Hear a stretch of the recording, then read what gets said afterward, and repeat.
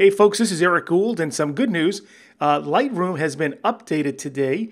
It is now, look at this, it is now 2015.8.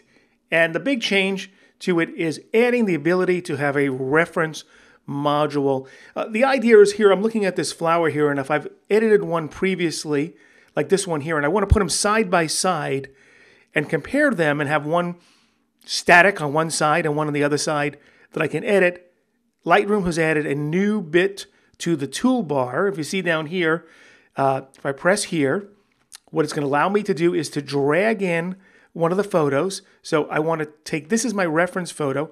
I'm going to drag this over here, and now I can come over here and I can edit this the way I want and look at this at the same time while I make those changes, going back and forth.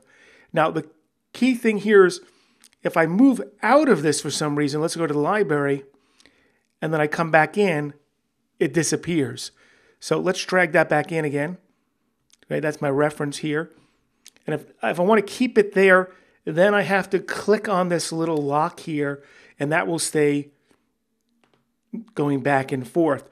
Now, some people may say, well, I don't really see this toolbar over here. If you hit the T, that turns that on and off.